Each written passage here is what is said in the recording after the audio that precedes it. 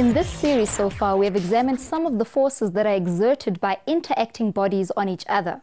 We have also investigated the properties of inertia and momentum. Remember, these are properties of the bodies themselves.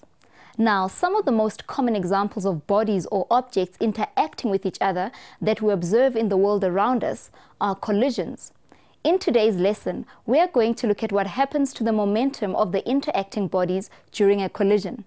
So, what do you think? Will the momentum of interacting bodies increase, decrease, or stay the same?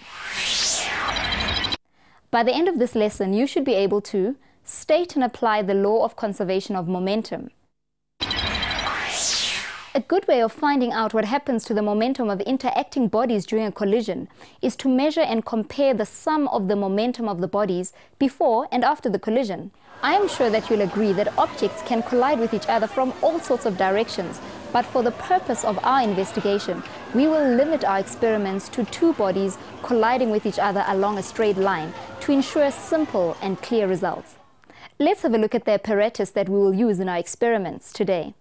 Firstly, we need two identical cars that will represent our interacting bodies. Both these cars have a length of 16.5 centimeters and a mass of 250 grams. We will let the cars run on this horizontal friction-compensated track. This means that the frictional force between the wheels of the cars and the track is so small that we can ignore it in our calculations. To measure the velocity of the cars accurately, we will use these nifty devices called photogates.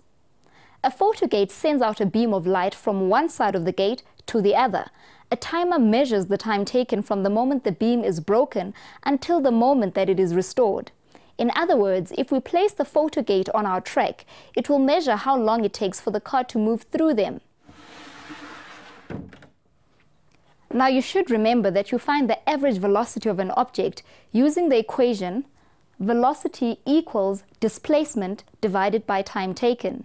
So if you use the length measurement of the car as the displacement during the time it takes for the beam to be restored, you can calculate the average velocity of the car at the point where the car passes through the gate.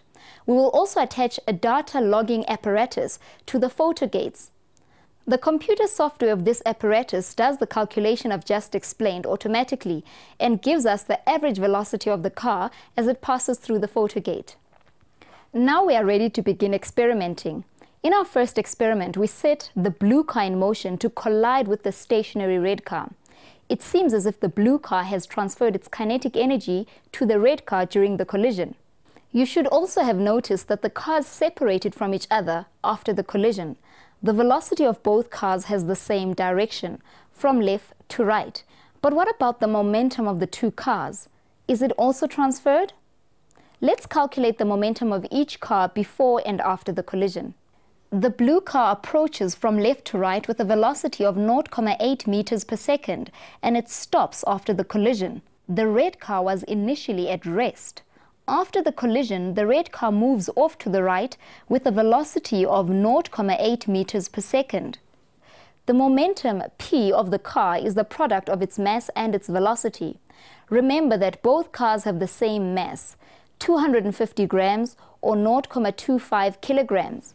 So, the blue car initially has a momentum of 0.25 kilogram times 0.8 meters per second, which gives a value of 0.2 kilogram meters per second.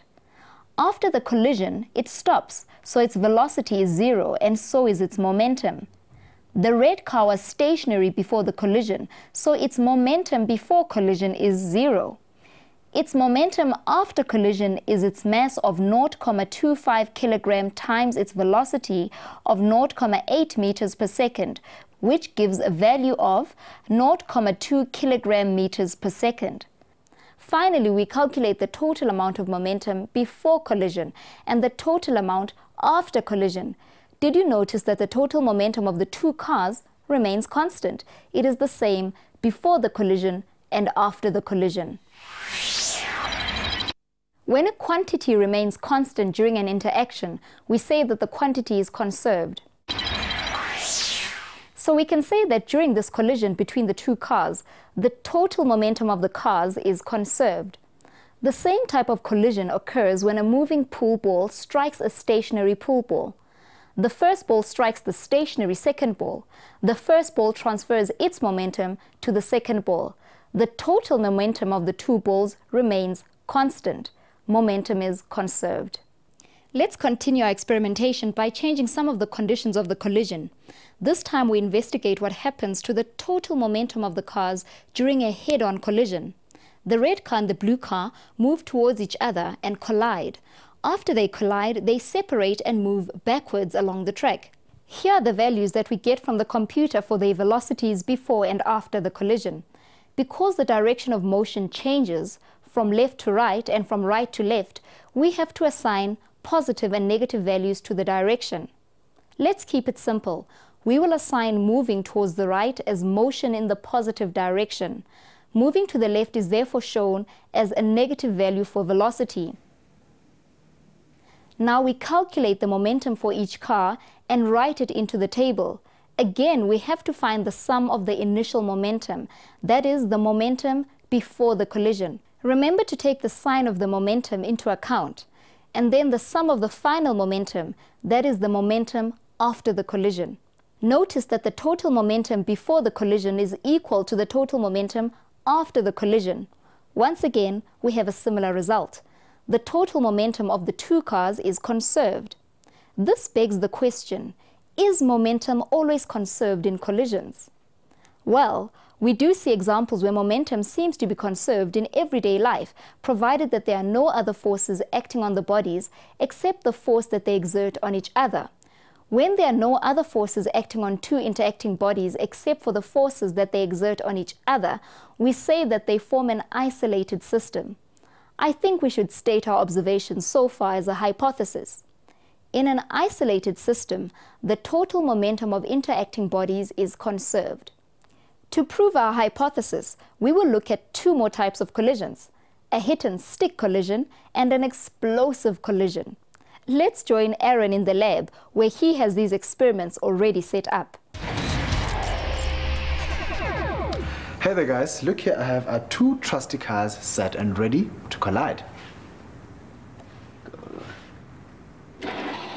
Do you see that in this collision, the blue car connects with the red car and both move off together? We call this kind of collision a hit-and-stick collision. Once again, I measure the initial and final velocities of the cars and calculate the momentum of each car before and after the collision. Here are my results for the total initial momentum and the total final momentum of the two cars. Again, we see that the sum of the momentum before the collision is equal to the sum of their momenta after the collision. The total momentum of the system of colliding cars is conserved. Hit-and-stick collisions occur in many everyday situations. In each case, when the system is isolated, the sum of the initial momenta is equal to the sum of the final momenta. Momentum is transferred from one body to another. Momentum is conserved. To investigate an explosion, I've put together the two cars with a spring-loaded plunger in between them so that when I tap the trigger, it releases the spring and the cars are pushed apart.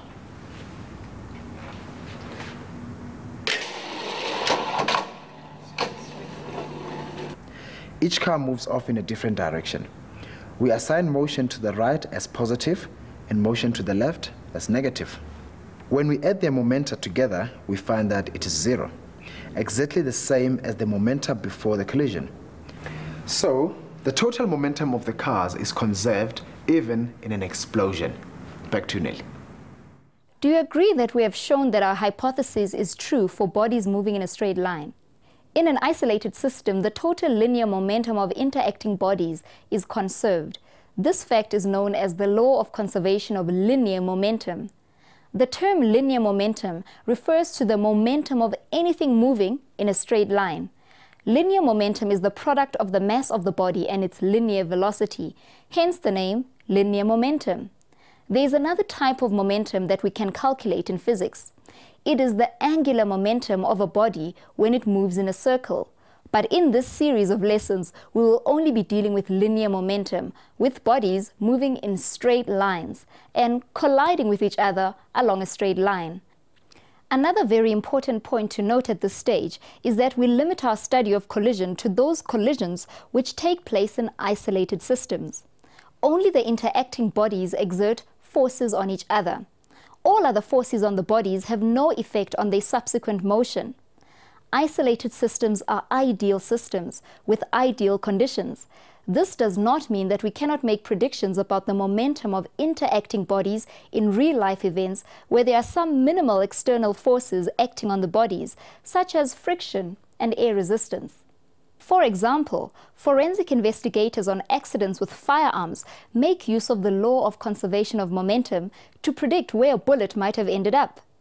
The bullet has a certain amount of momentum when it enters its target. This momentum is transferred to the target and the bullet leaves with less momentum. An interesting thought which we have mentioned earlier but haven't examined yet is what happens to the kinetic energy of the colliding bodies during a collision. Well, the first thing you need to know if you want to answer this question is that there is a very special mathematical relationship between kinetic energy and momentum. Remember, kinetic energy can be calculated by using the equation half momentum multiplied by velocity. You also need to remember that we are only considering collisions which occur on a straight line and on a horizontal surface. This means that the gravitational potential energy of the colliding bodies is constant. They stay at the same level. Now let's use our equation, the readings we took for the velocity and the values we calculated for the momentum to see what happens to the kinetic energy during some of the collisions that we have investigated. In the first experiment, when the blue car hit a stationary red car, the initial kinetic energy of the two cars is equal to the final kinetic energy of the cars. It seems that kinetic energy may be conserved. Do you think that the kinetic energy will always be conserved in an isolated system of interacting bodies? In our second experiment, the blue and red cars hit each other head-on, and they separate and move back along their tracks. The sum of the initial kinetic energies is equal to the sum of their final kinetic energies. They separate and no kinetic energy is lost.